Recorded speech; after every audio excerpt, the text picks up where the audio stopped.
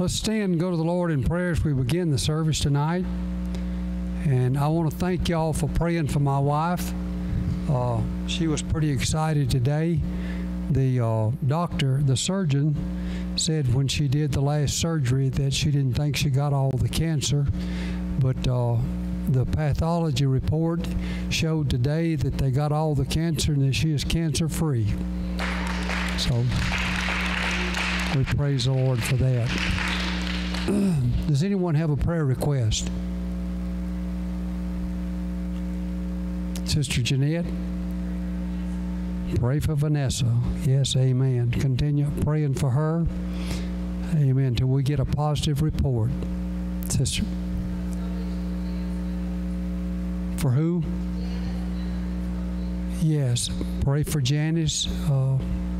That through this revival, God will draw her, that she'll come to church, and the Lord will do something great in her life, save her soul.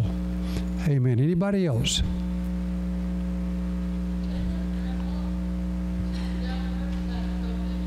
Okay. Pray for the church down there, Josh and them's church. Amen. And Sister Gallagher. Anybody else have a prayer request? Sister Jeanette?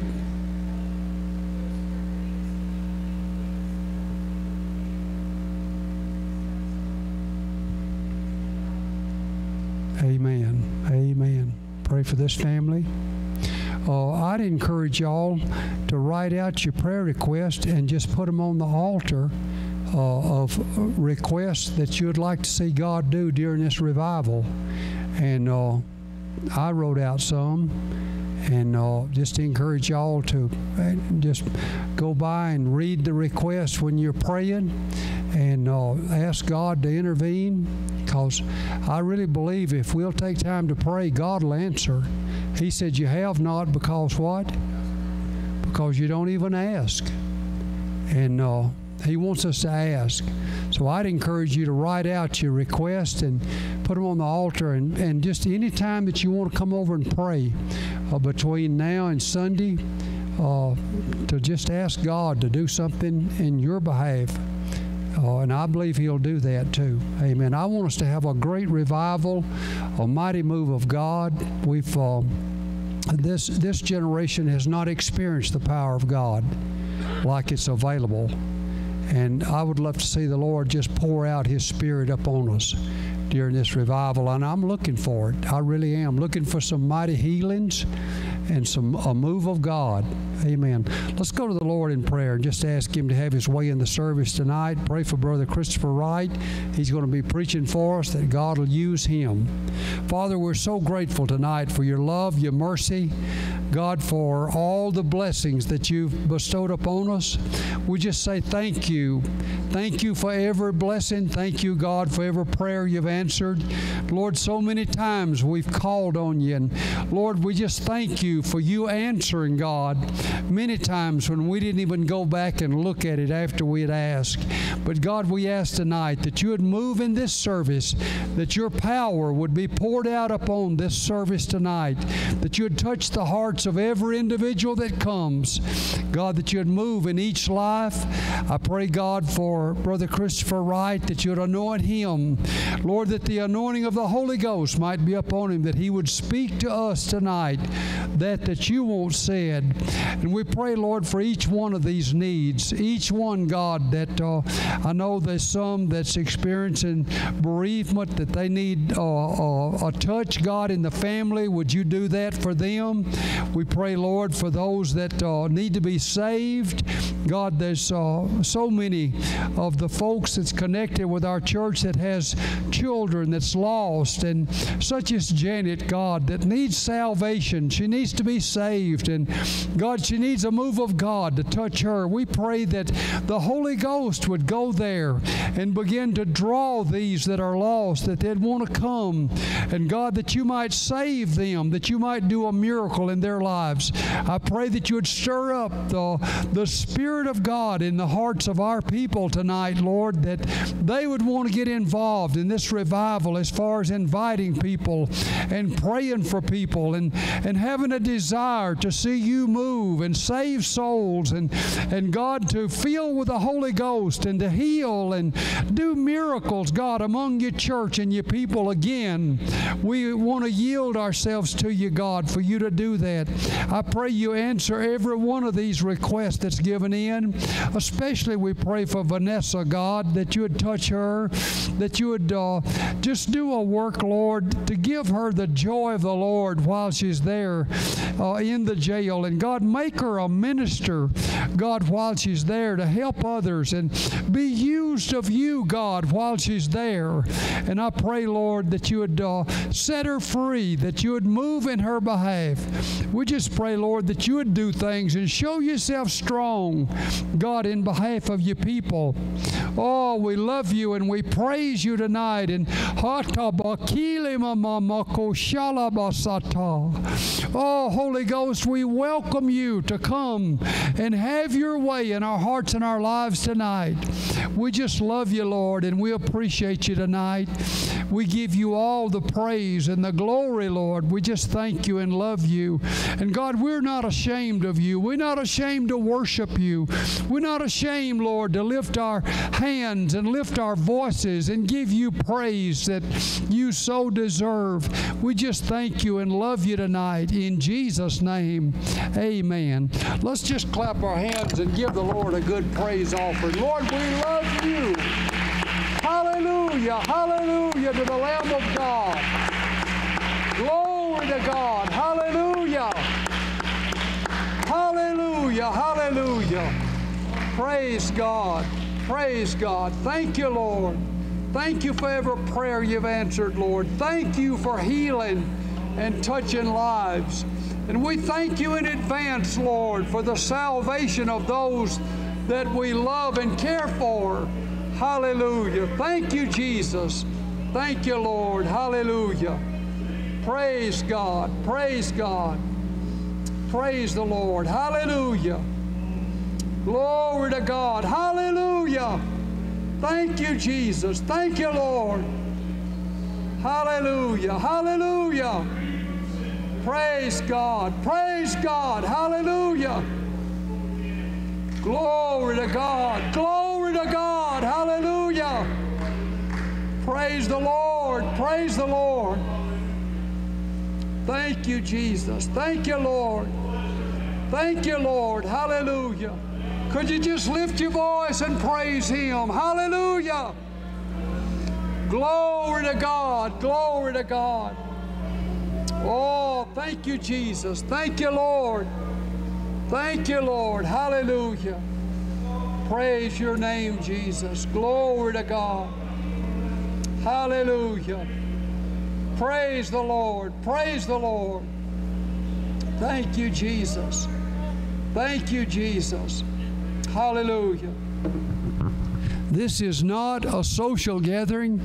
This is a time to praise and worship God, to open our hearts and our spirits and receive from Him. Amen? Hallelujah. Get to where it's comfortable saying hallelujah. It's comfortable saying praise the Lord. It's comfortable raising your hands and worshiping Him. Who's going to do it if we don't? Hallelujah. Praise God. Praise God. I ought to just have a whole service of just praising and worshiping the Lord.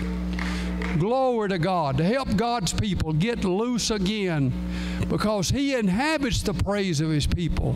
He comes down and gets in the midst of it. Hallelujah. Lift your hands one more time and just tell Him you love Him. Hallelujah. Hallelujah. We're not ashamed, Lord, to praise you, to worship you. Hallelujah. Oh, thank you, Jesus. Thank you, Lord. Hallelujah. Praise God. Praise God. Hallelujah. Hallelujah. Hallelujah. You know what you can say? Man, I'm tired. This body's tired. But hey, we breaking out of that. Amen. The carnal man has got to lay down, because the spiritual man's come to say that he's in charge. Amen. This time, Brother Gary's going to come lead us some singing. Let's worship the Lord from the bottom of our hearts. Amen. Praise God. Praise the Lord. Well, I believe we've all got something to be grateful for, don't we? Amen. I'm grateful to see Sister Linda Kiefer here tonight. Amen. It's a joy to have you back in church, Sister Linda. Amen. We've missed you. Amen. And I know from time to time your bodies are... I know Brother Thomas last Sunday, he preached up here and had to hold on to the pulpit several times to keep from falling over. He was weary.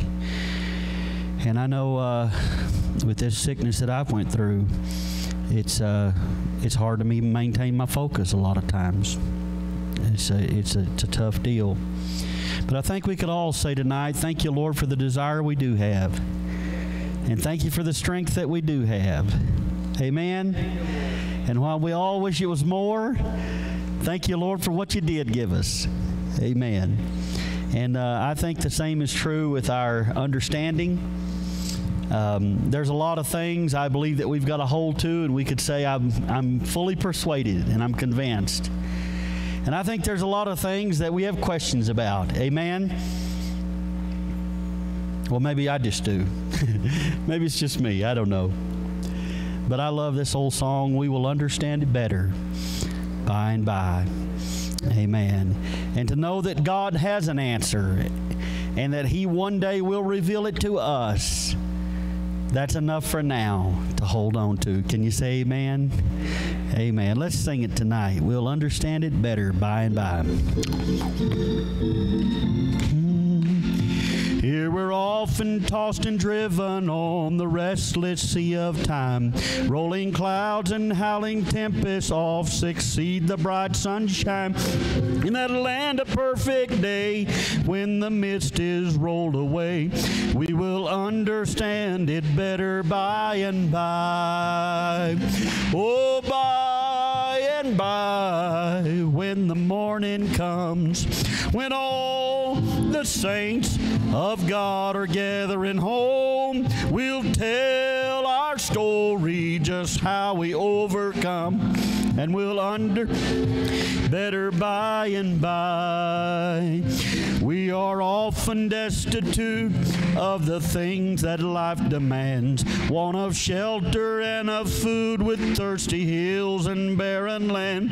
But we're trusting in the Lord, and according to His word, we will understand it better by and by.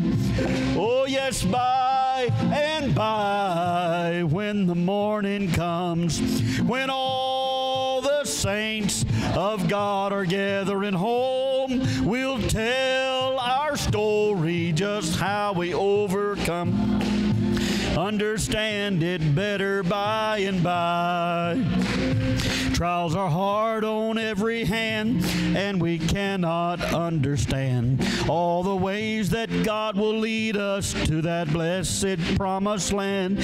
But He'll guide us with His eye, and we'll follow till we die, and we'll understand it better by and by. Oh yes, by and by, when the morning comes, when all the saints of God are gathering home, we'll tell our story, just how we overcome, and we'll understand it better by and by. Here temptation's hidden snares often take us unaware, and our hearts are made to bleed by some thoughtless word or deed. And we wonder why the test, when we're just trying to do our best. But we'll understand it better by and by. Oh yes, by and by, when the morning comes, when all the saints of God are gathering home, we'll tell our our story, just how we overcome, and we'll understand it better by and by. Oh, yes, it's by and by when the morning comes, when all the saints of God are gathering home. We'll tell our story of how we overcome, understand it better by and by. Amen. Praise God for the hope of knowing how it all is going to end. Hallelujah. Praise the Lord. You may be seated. Oh, by and by, when the morning comes, When all the saints of God are gathered home, we will tell the story how we've overcome, when we understand it better by and by. Praise God. Hallelujah. There is going to be a awakening one of these days. Amen. You may be seated. Praise God. Does anyone have a testimony without me calling on you tonight? Brother Wells is going to testify. God bless you, Brother Thomas. God bless you, Soul Song Church. It's a joy and privilege to be in the house of the Lord. And thank the Lord for His encouragement. You know, I feel like I'm already praising the Lord, and I was here praying before service, and it just seemed like praying before service is really capturing what I need. Hallelujah. All we got to do is reach out to Him, and He's right there with us. Amen. Who do you want to testify, Brother Wells? Who do I want to testify? Yeah, who do you want to testify? Oh, Christ is testifying. Well, he'll stand up and testify. Oh, Lord, always done for me, protected me, saved me. Funny story, I was driving through the line the other day, and this lady let her come up and brake it. She's slightly just broken. And we get absolutely nothing in my car, and she was just scared out of her mind. It was just kind of amazing. Nothing really happened. And just the little things. I mean, we all hear people say, praise God for what He's done for you. Well, praise God for the things you haven't had to go through in your life. There's a lot of trials that you really don't give God credit for because you never had to go through them. And I'm just glad that God knows exactly what we're capable of and what keep us safe and just all our doing. Amen. That is so true, Brother Bryce. Who would you like to have testify? Sister Linda Kiefer.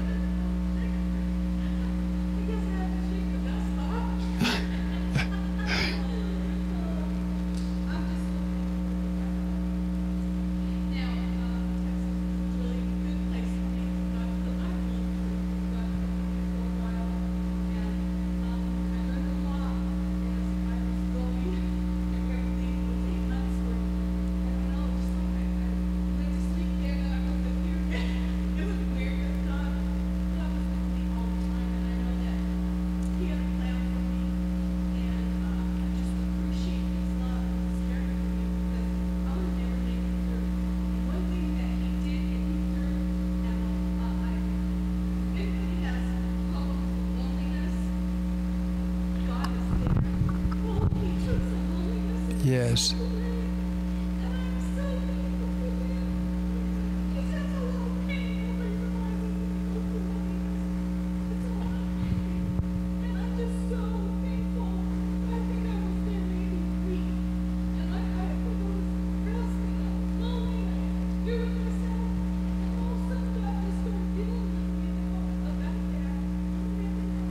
Amen. Amen.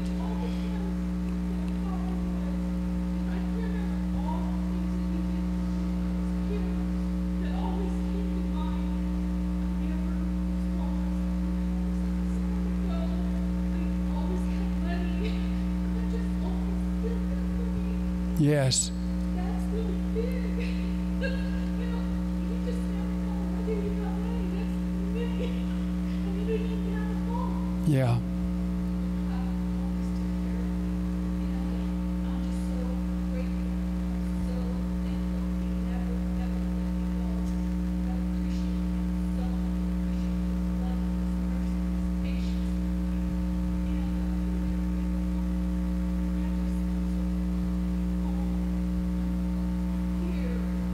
Amen. My best to see what God has for me for the rest of this year. Amen. Amen. We're glad to have you back home, Sister Linda. Amen. Brother Jeff, stand up and testify. Good to have you in church tonight.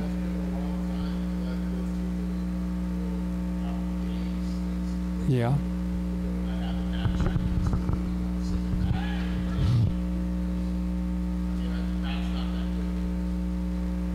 But anyways, yeah, it's pretty odd. What I've been doing is finding different ways to live.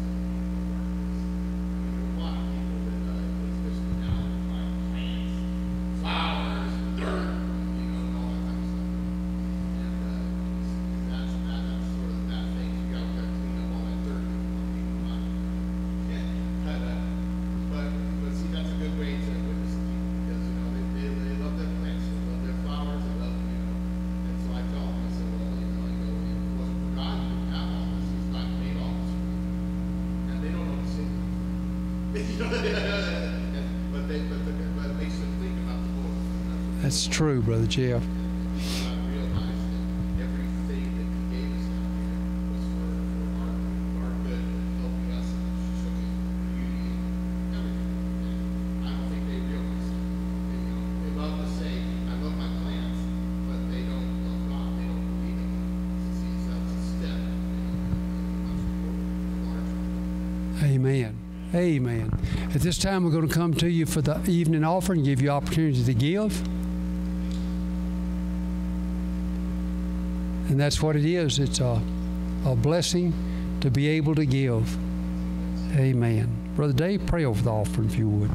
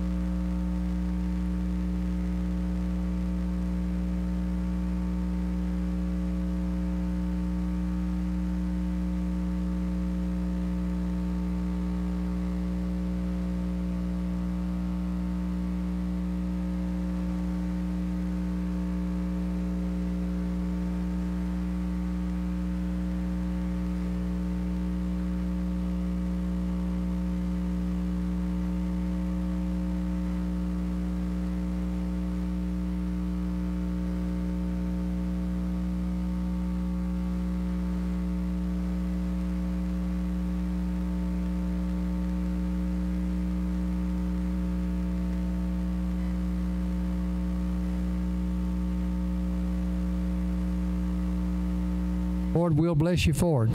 We got a special tonight. Come on. You gonna go to your granny?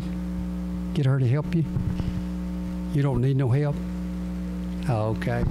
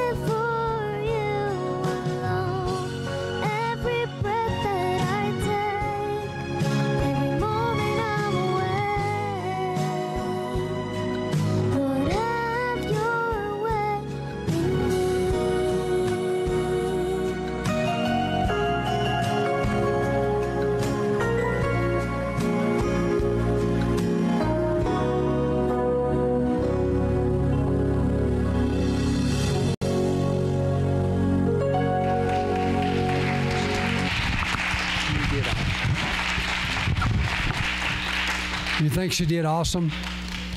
Amen. Amen. Got a beautiful voice and just wanted to use it for the Lord. Amen. Without any further ado, Brother Christopher Wright's going to come preach for us.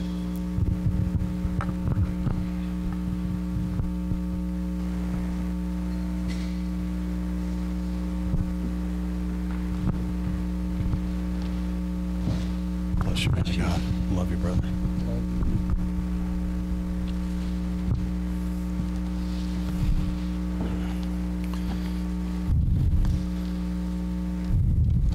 Well, hallelujah. Glory to the one and only true and living God.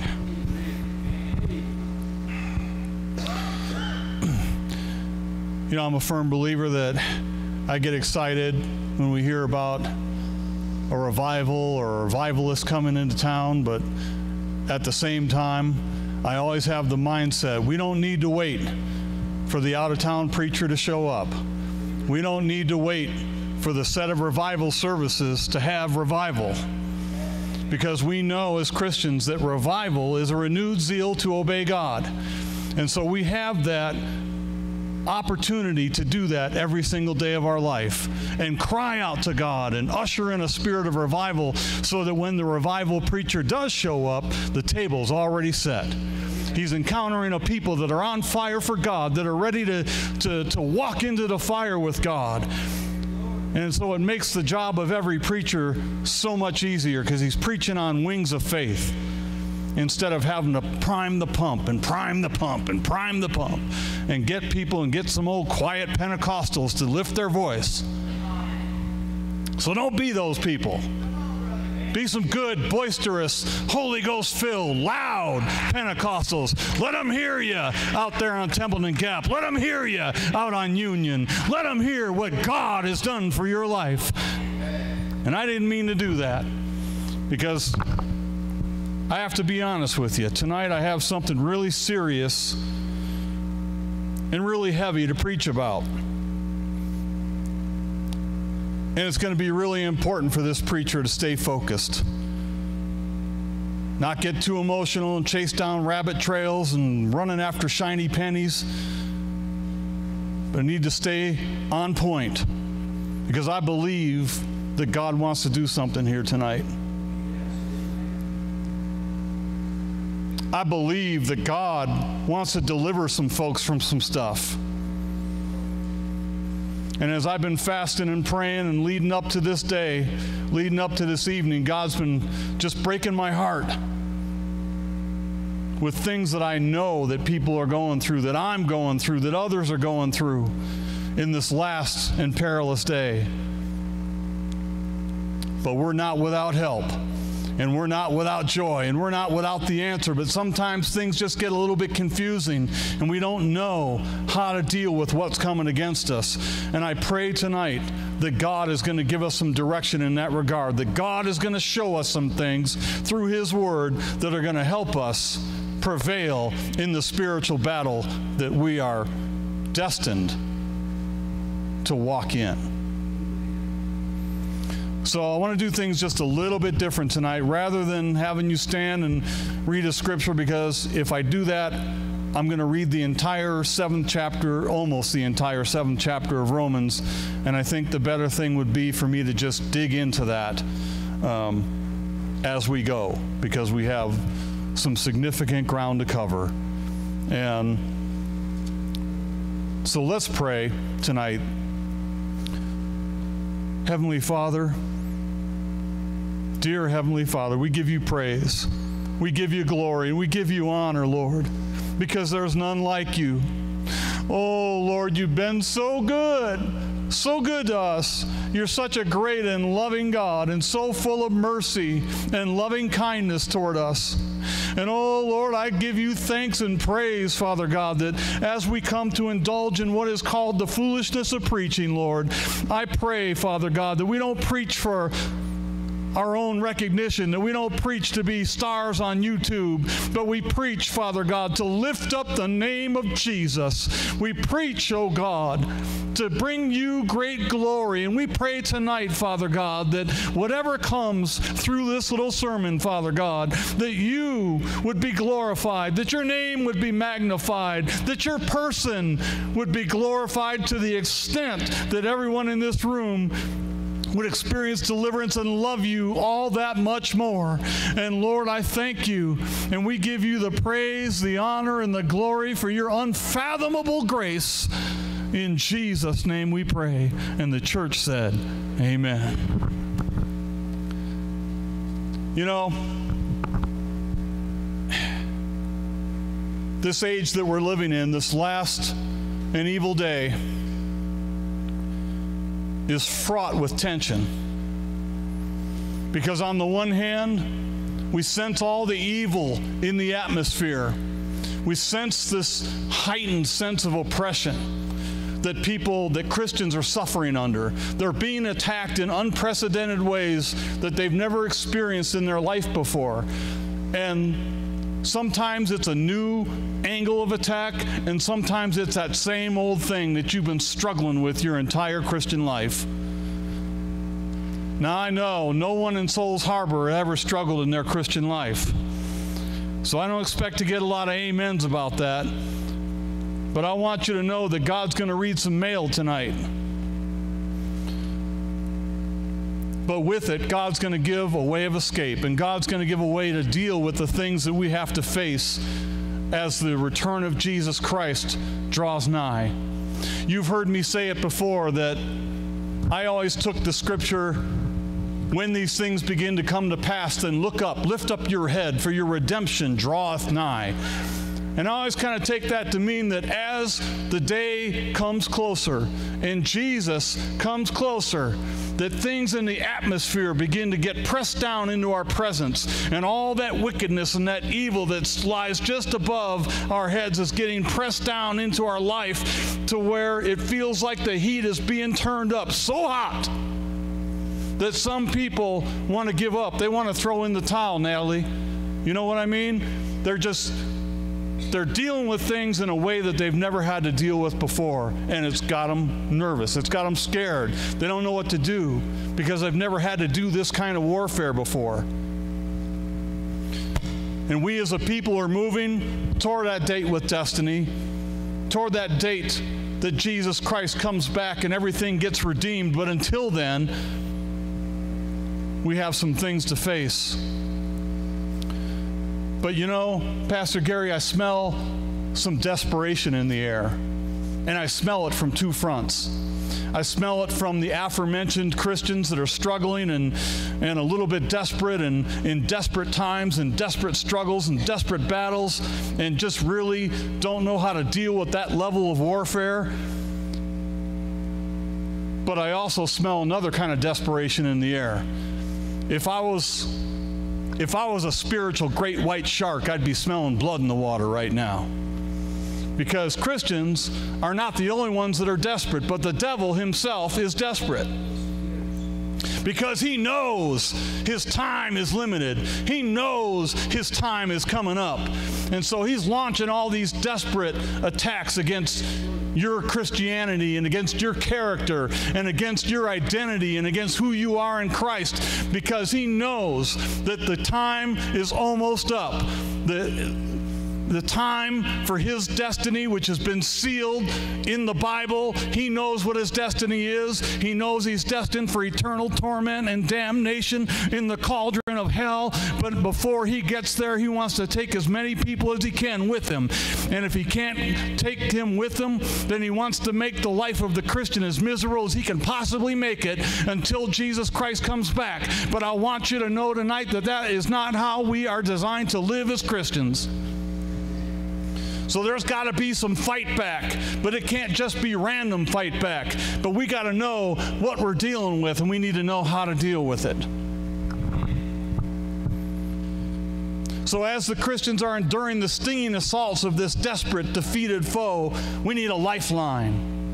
We need to know the true nature of the temptations we face and how to overcome them. Oh God, help us dissect this internal dichotomy that plagues us and bring us to the hope, peace, and joy that only your grace can provide. If you would, I want you to go with me to the 7th chapter of Romans.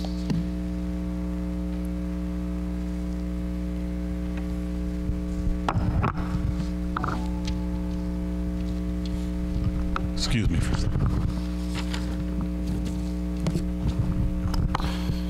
So, in the 7th chapter of Romans,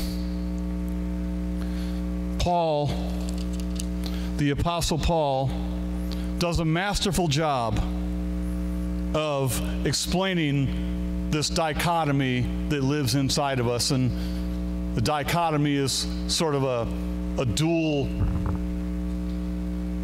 challenge, a dual nature, two things at war against each other, two premises against each other. And this is where we find ourselves. You know, the attacks of the wicked one and his lies against us is the external machination, but points to this truth of these two warring factions that are both residing in our lives. So we need to learn how to deal with that. We need to learn how and what is at work inside of us. Because no one defeats an enemy if he doesn't know who the enemy is, if he doesn't know where the battleground is. You know, if the battleground is at a certain longitude and latitude and you're off in some other place, well, you're going to miss the battle. You're not going to fight the battle. You won't be involved. You'll just be cast off to the side. And that's what the enemy wants. He wants you cast off to the side and uninvolved in the battle and allowing him fertile ground to come in and just take over your life. But I want to start. Now, I need to apologize up front. And because this chapter is something that quite honestly, Pastor Gary, it would take me about 4 weeks of Bible studies without me hooping and squalling and yelling and screaming and, you know, doing all this in 45 minutes, but a classroom structure to really bring this out, because there's things on the surface, there's things under the surface, there's motivations, there's so much richness and so many things in this chapter that you could delve into that for the paucity of information I'm going to give you tonight, I apologize. We can only really scratch the surface. But I'm trusting God that what I do give you tonight, what He gives you through me, will be sufficient to get us started down the right path of mastering the battle and being delivered from the things that are plaguing us and holding us captive as a people. So I want to start with chapter 7, verse 7. And I want to talk to you from verse 7 to the 12th verse, and my Bible gives it titles, but I've given it my own title, and my title for this section is "The Law is Holy, and Sin is the Culprit." So it reads, "What shall we say then? Is the law sin? God forbid. Nay, I had not known sin but by the law. For I had not known lust, except the law has said, Thou shalt not covet. But sin, taking occasion by the commandment, wrought in me all manner of concupiscence, for without the law sin was dead. For I was alive without the law once, but when the commandment came, sin revived, and I died. And the commandment, which was ordained to life, I found to be unto death. For sin, taking occasion by the commandment, deceived me, and by it slew me. Wherefore the law is holy, and the commandment holy, and just, and good." So we're going to stop there for a moment and unpack this just a little bit. So the principle at work here is that, Paul makes reference in verse 9 when he says, "For I was alive without law once." Now, and I'm sure you can imagine that back in the days before you got born again, back in the days before you heard the first time a simple commandment like, thou shalt not steal, thou shalt not bear false witness. Well, prior to that, there's nothing in you to convict you from doing anything wrong, so you can sin and go about your merry way, and you can lust and steal and do all kinds of things, and you can rationalize it to yourself, and there's nothing there to convict you. But then once you come into the realm of salvation, when you come into the place of conviction, because if we're truly saved, that salvation didn't start because we made a decision for Jesus. That salvation started because we were in a room or we're outside somewhere, and whether someone preached to us or whether we saw something on a television show or however it happened, but there was conviction. You were confronted with your sin and confronted with the fact that the way that you live your life and the decisions you make go against the teachings of a holy God. So it starts with conviction.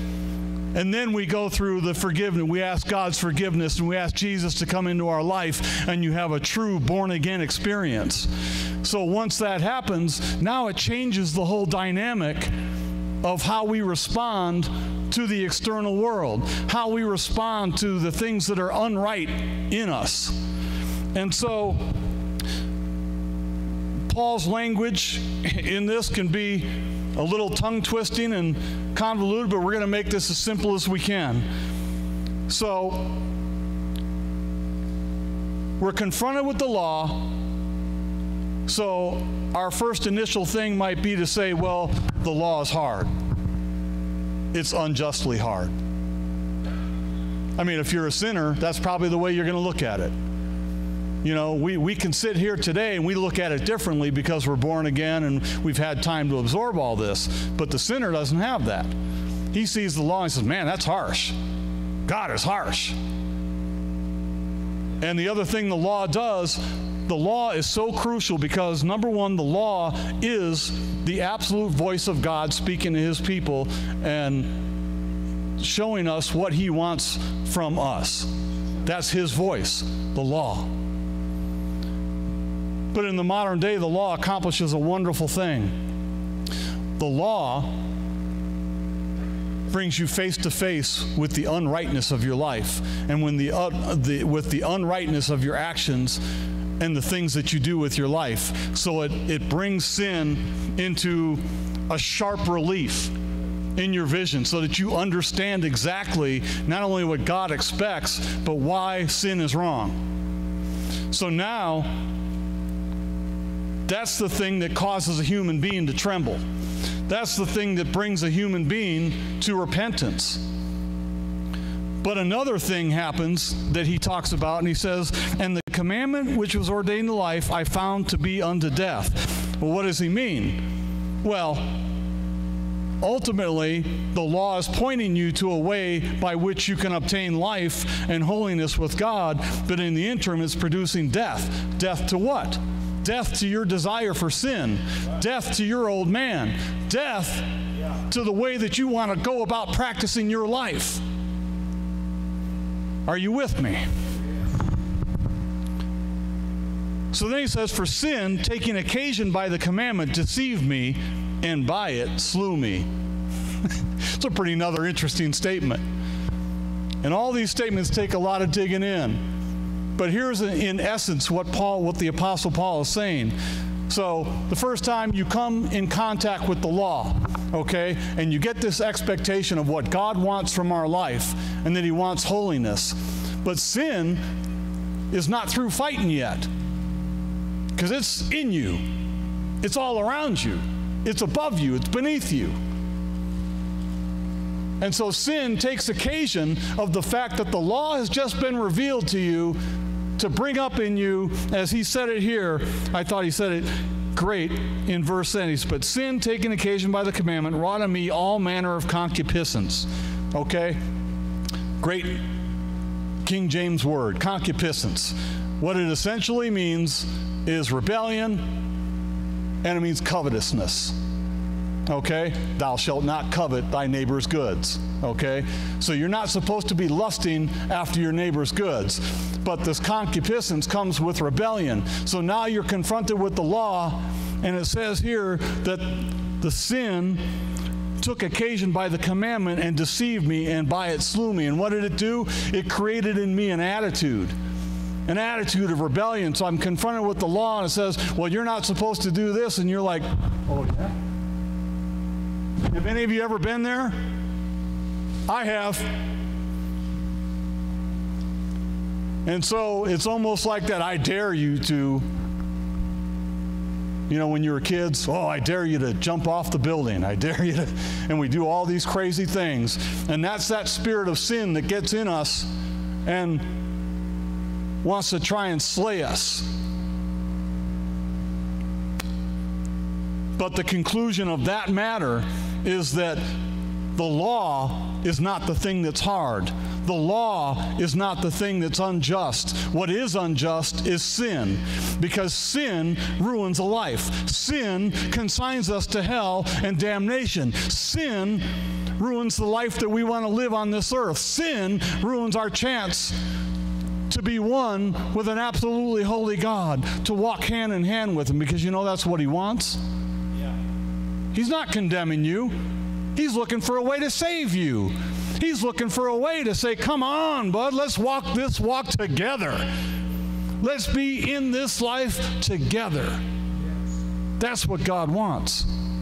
God doesn't want you cast off and adrift and lost in sin. Are you with me? I know this is heavy. But after this sermon and in the days to come, go back and read chapter 7. And don't just read it. Get your tools out and study it. Dig in. You'll need to. And then the second thing that I want to discuss, and it's really at the heart of this, and I call it the dichotomy or the battle of will. Verses 18 and 20 in chapter 7. Now, this is where I have to piggyback off something that Pastor Paul talks about frequently, where he talks about the three levels of our existence: our spirit, our soul, our body. Okay? Now, when we come to the Lord, when we get born again, as He's explained to you, your spirit gets saved. So that part, that spirit is born again. That's what determines whether you're going to heaven.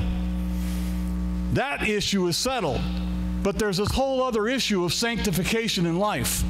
There's this whole other issue of Christ-likeness and all these things, that this process by which we hope that God is fully formed in us. And I know I'm not the only one. I didn't just stop. I didn't get saved on October 14th, 1984 and say, okay, got it made. A lot of people try to do that. And I thank God by His grace that I'm not one of them. And I know most of you are not like that. You know that there's a whole walk ahead of you, and that there's a whole process of becoming more Christ-like every single day. Becoming more fully formed in God and more conformed to His image and bearing the family likeness.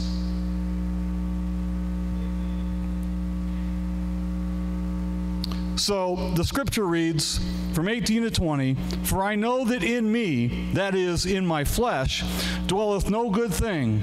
For to will," and I want you to concentrate on that word will, "for to will is present with me, but how to perform that which is good I find not. For the good that I would I do not, but the evil which I would not, that I do. Now if I do that I would not, it is no more I that do it, but sin that dwelleth in me." Woo! I got some good news for you. I have some really good news for you. But first, I want to talk about this matter of will, because a lot of this that he's talking about in this chapter has to do with a matter of will.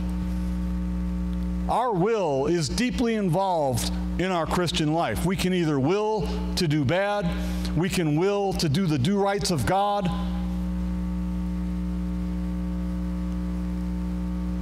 But here's the dichotomy, and this is the difficult thing.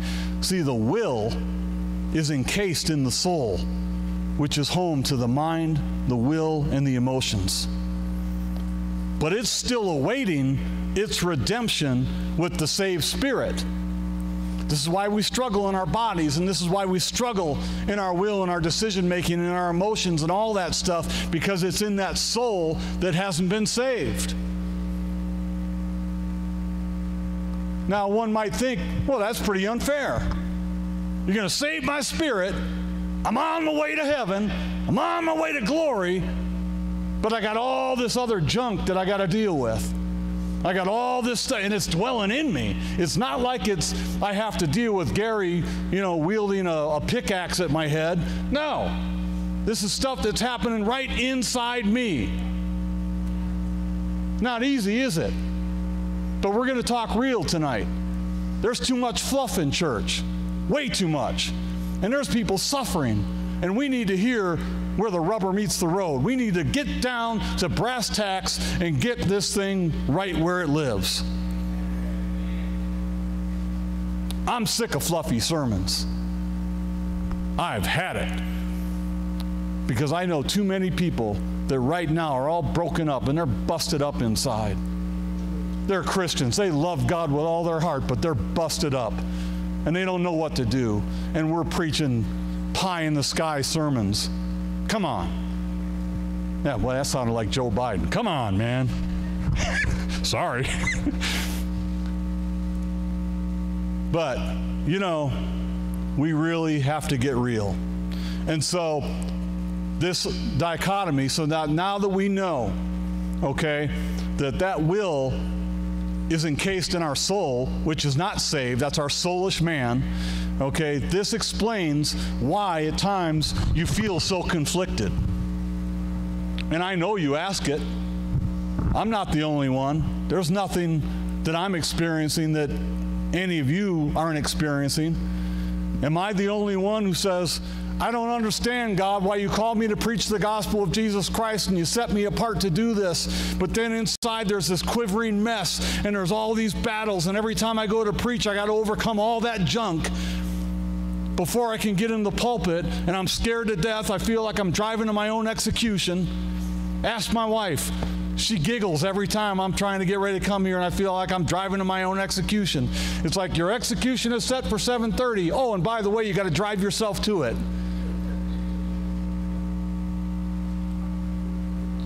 That old man. It's not, because the war is stoked. It's always going on. He's always trying to talk in my ear and trying to talk in my spirit and bring me down and tell me what a scumbag I am and all this other kind of stuff.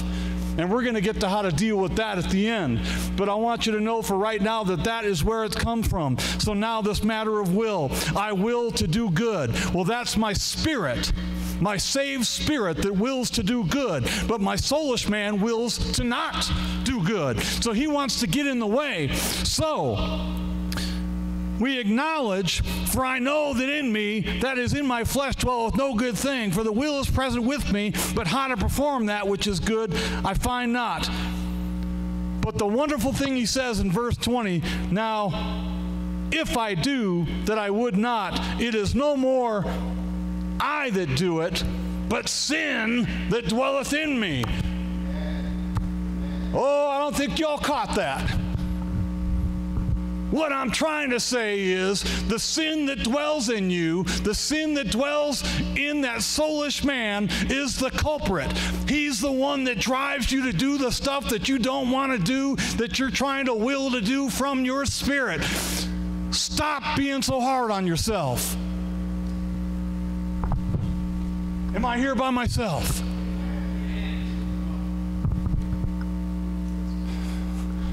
Hey! Woo! Glory! And Paul's not saying that we don't take personal responsibility, but he's saying that force that's driving you, that's not you. That's not your identity. That's not who you are. Oh, woman of God, he's trying to tell you you're Jezebel. You are not Jezebel. You are not the second coming of Delilah. You are not the second coming of Potiphar's wife. You're a woman of God, holy and righteous and virtuous and following hard after God. Can I hear an amen from the ladies? And if you're a man, you're not some worthless skirt chaser or some worthless dude that is behind in all of his bills and refuses to take care of his home, refuses to love his wife. No, you're a man of God, a man after God's own heart. Hallelujah. A man that God can call a friend, that he can walk side by side and walk with you through this journey called life, and know that you're not alone, but God is with you, because you are a man of God and a child of the Most High King. Can you say amen, men of God? Amen. Oh, come on, that was weak. Come on, let me hear you, man. Amen. Amen. There's a culprit involved. It's not just all you, but that's what the devil wants you to believe. He wants you to believe you're doing all this yourself, just because you don't love God right. You don't study enough. You don't pray enough. Oh, if you were a Christian, you'd do this, that, or the other. Hogwash. It's time to expose these lies. And then the third thing under this, what I call the negative thesis, the manifestation in our members. Uh-oh. Uh-oh. Now we're going to get really real. I'm not going to get as real as I want to because there's some kids in this room. But we're going to get real.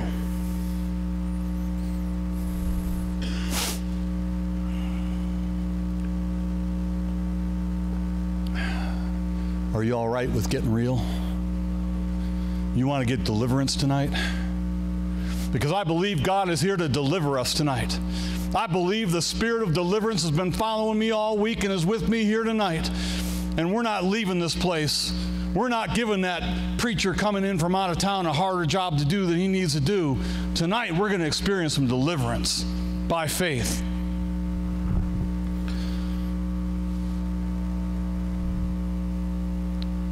The manifestation in our members.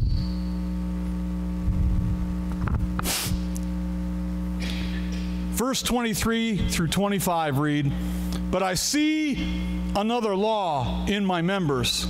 Now, before I go any farther, the use of the word law here is different than the use of the word law as it pertains to God's revealed law or the Mosaic law. That's God's voice. That's the law of righteousness. This law that he's talking about, you could better use the word principle. It's kind of like saying, if I go to the gym today and I lift too much weight, the law of overexertion is going to affect my muscles the following day. I'm going to be really sore because that's a principle in our physical bodies. It's a principle of life. Like the seasons and the flowers come up when they come up with the timing and the water and the sunshine. That's a principle of growth.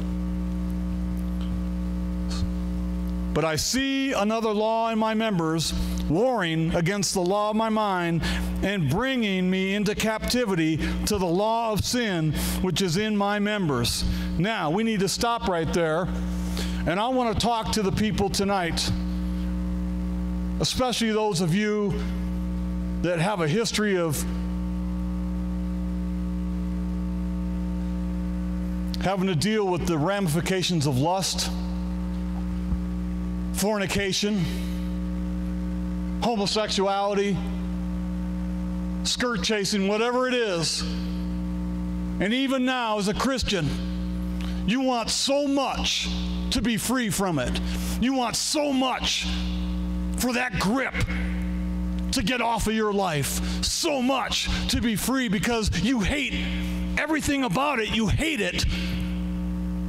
But that part that hates it is that born-again spirit. But then there's this war going on. There's the war of sin. There's the war of the flesh. And it affects our members, particularly those that are located just below our belt buckles. Is that clear enough for you? I don't need to be any more explicit than that. Good. And some people refer to it as a driving force, Pastor Gary. And back in the day, I was there. I found myself doing things I was so ashamed of. And I just felt like I didn't have any control. Everything in my spirit was, I hated it. I hated it. I hated me. I hated the devil. And I couldn't understand why everything in me was saying, no, this is wrong. Don't do this. But it was almost like there was a hand on me that's propelling me with a force that I couldn't resist. And you keep going through these cycles of sin and repentance and sin and repentance, and you said, oh, you're a fake Christian, you're not real, because if you were, you'd be like so-and-so. He's never getting in trouble. He's a stalwart of the church, a rock of the church. Oh, yeah, yeah. And you're just a dirty, filthy liar and preaching.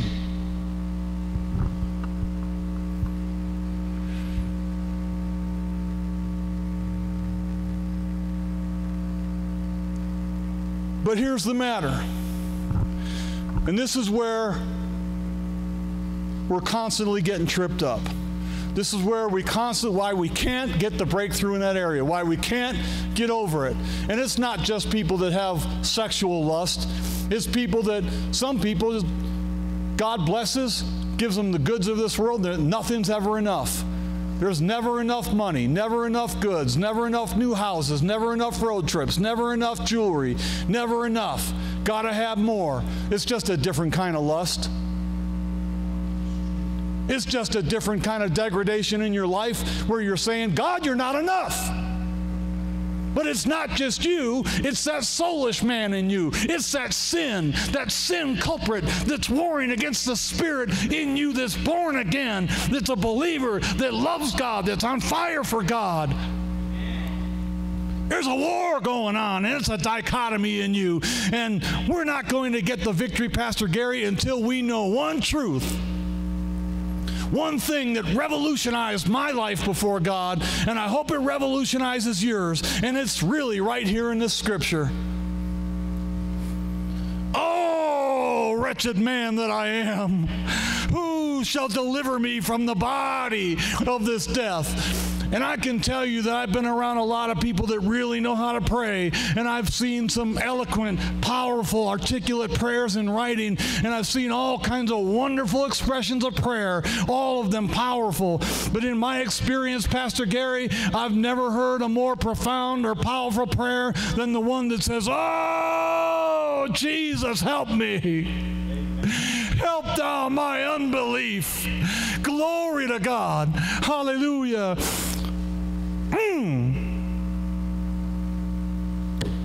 Because what does that prayer say? It says that I know that I'm in powerlessness.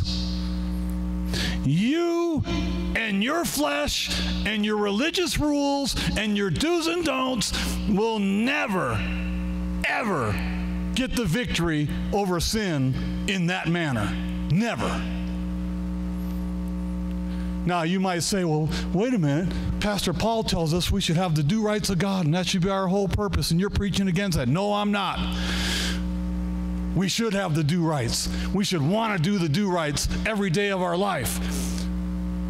The matter is in how we go about doing the do rights of God. If we try to go about doing the do rights of God because we say, well, I'm just going to do the do rights of God today because the First Church of the Fire of God in Pentecostal holiness told me that, well, I got to pull my bun up a little bit tighter and wear my dress a little bit looser and get rid of my tattoos and do this and do that and do the other. There ain't no life in that. That's not going to draw anyone to Jesus. I'll tell you what does draw people to Jesus is being in a place in your life where you know that the power to fulfill the law of God is all wrapped up in grace. It's all wrapped up in the finished work of Jesus Christ at Calvary, and you by yourself are absolutely powerless to do anything about that stuff because that sin nature is in you. The old man is there, and he's not going anywhere until Jesus Christ comes back to rapture us up, and then everything is redeemed together. But until that time, we have this battle to fight within ourselves and within our soul and within our body. So now you know, if you can bring yourself to the place, and it's essential, you've got to bring yourself to the place where you know that you can't do this in your own power. You can't do this in your own will. You can't do this in your own determination. I'm going to, suck it up, man. Come on. Yeah, I'm a big, bad country boy. I can deal with anything. Sorry. No matter how bad you are, no matter how tough you are, no matter how saddle-worn you are, you ain't winning this battle from your grit. You're not winning that battle from just your determination. But you're winning the battle when you get to the place and say, oh, God, help me. Help me. I need your work. I need what you did at Calvary to overcome this dichotomous battle in my life. Can you say amen, somebody? So what does Paul say? He says, I thank God through Jesus Christ our Lord. And he still acknowledges, so then with the mind I myself serve the law of God, but with the flesh, the law of sin. But then the thought continues right into chapter 8. And what does it say? There is therefore now no condemnation to them which are in Christ Jesus, who walk not after the flesh, but after the Spirit. For the law of the Spirit of life in Christ Jesus has made me free from the law. Woo! He made me free. He made me free from the law of sin and death. He's made you free tonight. You're not on your own. You're not trying to get by with the stiff upper lip, says the guy wearing the British ascot. You're not stuck there. It says, for what the law could not do, and that it was weak through the flesh, God sending his own Son in the likeness of sinful flesh, and for sin, condemned sin in the flesh, that the righteousness of the law might be fulfilled in us who walk not after the flesh but after the Spirit. And I'm here to tell you that that's how you do the do-rights of God. That's how you obey the law. That's how you fulfill the law. You fulfill the law by surrendering yourself to Jesus Christ and counting on his finished work in your life. And that gives you the ability to want more than anything else and to perform the do-rights of the living God. Woo! Hey! You don't have to be bound. You don't have to be locked up in that battle. You don't have to be down on yourself and hating on yourself and believing the lies of the wicked one. But as long as you keep fighting in your flesh, that's right where you're going to be, honey. But you come out of that and you say, God, without you, I'm powerless. Without you, I'm helpless. But with you, I'm free. With you, I'm full of power. With you, I'm anointed.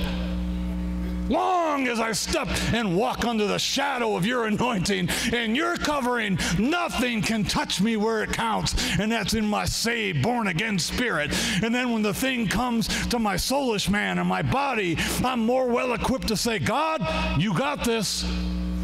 God, I'm not going to try and deal with this. You got this. I surrender myself to you. I surrender the members below my belt line to you. I surrender my brain to you. I surrender my thought life and my prayer life and my meditations. I surrender it all to you, Lord. Now do what you do best and vanquish the enemy on my behalf. Crush him on my behalf. And something else follows from this, and I'm hurrying.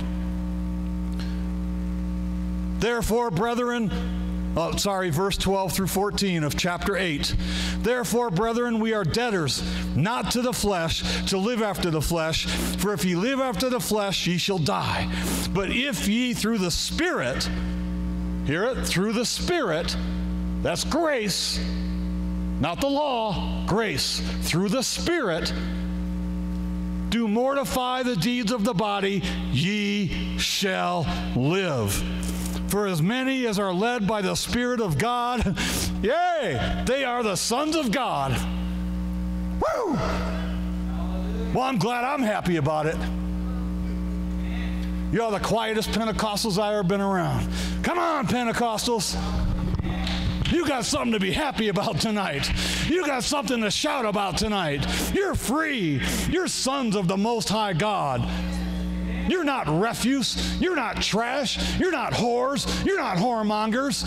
You're not evildoers. You're sons of the Most High God through the almighty, unfathomable grace of Almighty God. Can you say amen, somebody? Hey! Hey! Woo!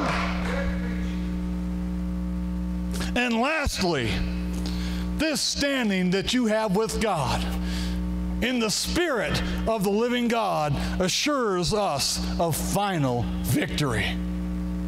Oh, we're going to face some stuff, but now if we face it like this, we're going to experience more victory on the way to final victory.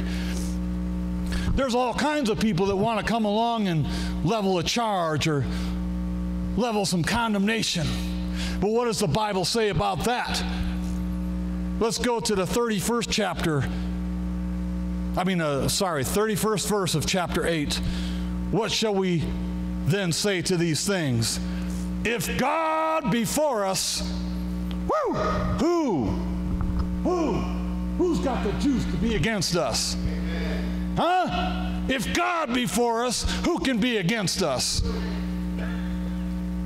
He that spared not his own son, but delivered him up for us all, how shall he not with him also freely give us all things? What does that mean? We're sons. We're heirs. We're joint heirs with Jesus. He's given it to Jesus, given it to us. Do you know what that means? He's given you power. He's given you freedom. He's given you joy. He's given you glory. He's given you victory. Victory over sin, victory over death, victory over the grave, victory over hell. You got victory in your hands and in your life. Now get that wrapped in your little mind and know that every time that devil comes to talk to you, that you already got the victory, hallelujah, because of the work of Jesus Christ. Glory. Can someone say glory? Who shall lay anything to the charge of God's elect? It is God that justifieth. And who is he that condemneth? It is Christ that died. Now, what is Christ condemning there? Not us. Go back to that verse in chapter 7 where it says, for what law could not do, in that it was weak through the flesh, God sending his own Son in the likeness of sinful flesh, and for sin, condemned sin in the flesh. Hey! That sin that wants to get a hold of you, Jesus condemned it, broke its power, broke its back, gave him a spinal shot and broke that back. Sin ain't got no power over you unless you let it.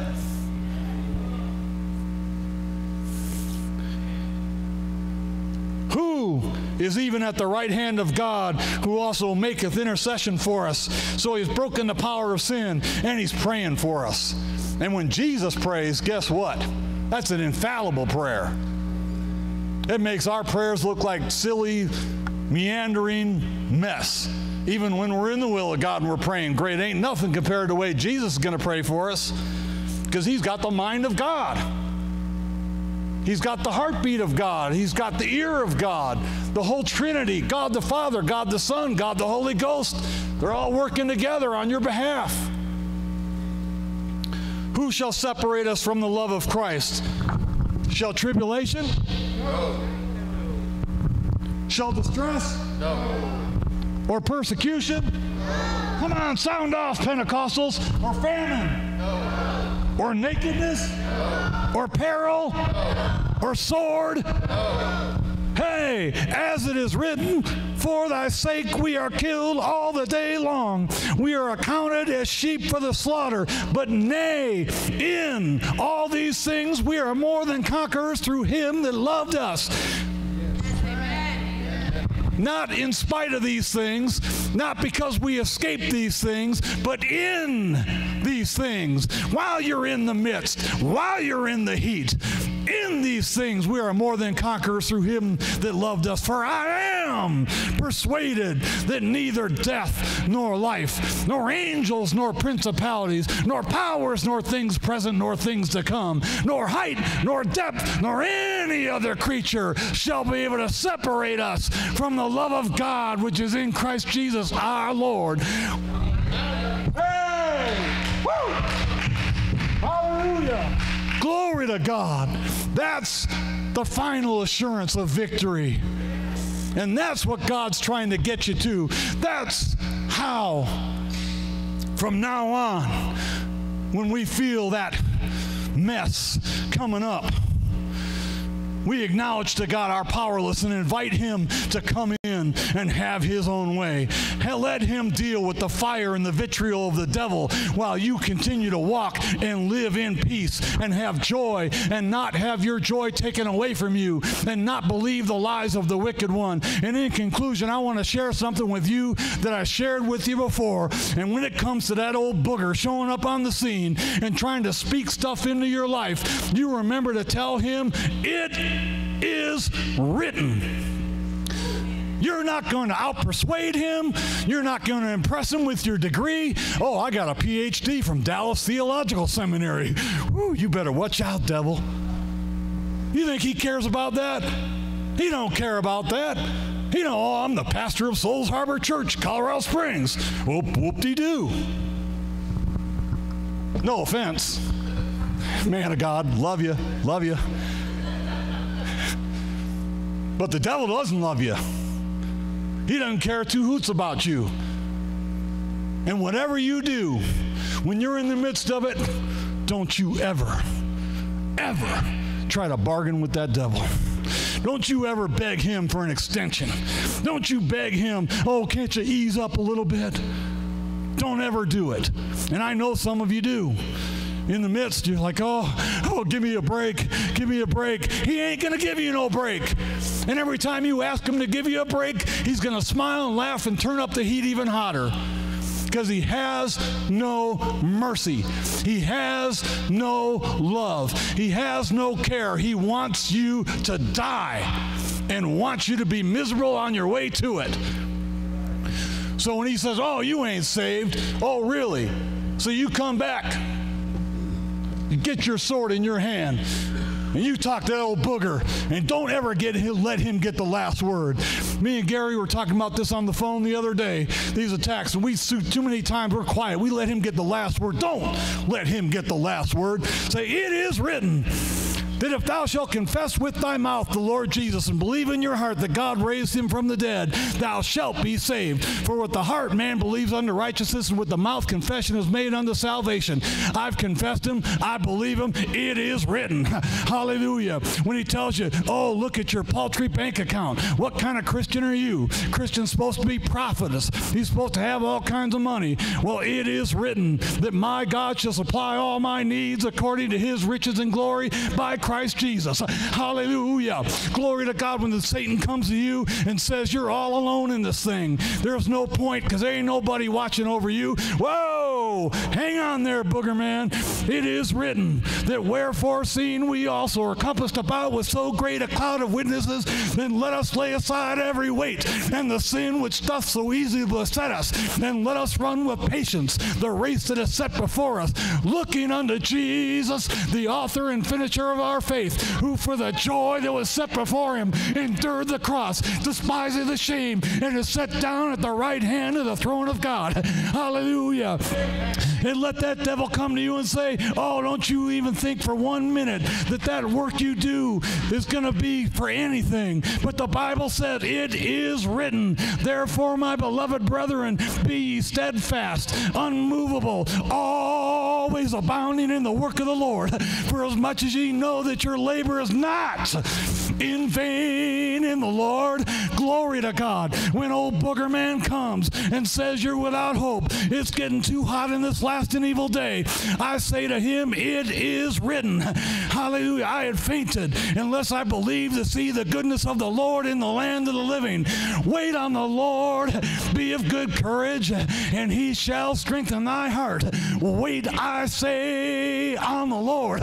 Glory to God. And last but not least, before you let this door hit you in your backside on the way out of my life, I want you to know that it is written. Submit yourself, therefore, to God. Resist the devil, and he will flee from you. So, Satan, I've submitted myself to God. I resist you in the name of Jesus, and now you must flee. Can you say amen, somebody? Oh, I'm in a fighting mood tonight. Don't let that booger get the best of you. You got everything you need, and it's right here. Get that word inside your heart so that if your Bible's not at hand, you got enough in you to say, it is written. And say it with authority. Oh, yeah, it is written. These things I have spoken unto you, that in me ye might have peace. In the world ye shall have tribulation. But be of good cheer. I have overcome the world. Yeah. Hallelujah. And I want you to know tonight that if you'll adopt this battle plan, you get to know what's going on inside. Get acquainted with Romans 7. Dig in there. Know it for all it's worth. And you're going to start to understand some things about how this battle unfolds. And you'll no longer be the hapless victim of the enemy's lies. And I want you tonight, I want you to know that the spirit of deliverance is in this room. And if you're here tonight and you've been struggling, you've been beat up, you've been savaged by the enemy because you haven't known how to fight back and you haven't known how to deal with this and get that sucker off your back and out of your grill. I don't know about you, but I've had enough of getting kicked in the teeth by the wicked one. It ends tonight, and it can end tonight for you. I want you to all stand to your feet. And if that's you tonight, I want you to know that there is hope.